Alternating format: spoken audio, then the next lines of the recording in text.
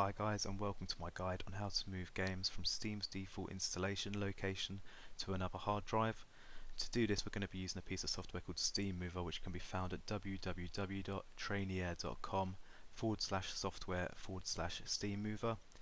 Once on the page, scroll down to the bottom to find the download link below version history, SteamMover version 0.1.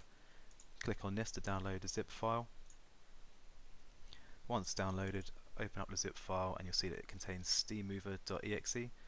Drag this to your desktop and then double click on SteamMover to open.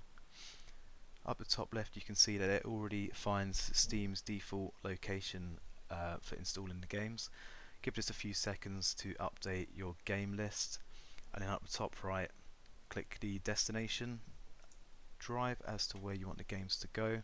In this case I'm going to pick a removable drive E and click on OK. Down the bottom here you have the I want to run the commands myself. If you click on that, then click on a game and click next, it will show you the commands which will run in command prompt when you do run this software. First one's the copy command, second one is the remove directory command, and the third one is the MKLINK command. You don't need to know too much about these, but I'll include a description as to what each one does and what each switch does just below the video. So untick this, find your game that you want to move, and then click on the right arrow. This will open up command prompt and start running the commands.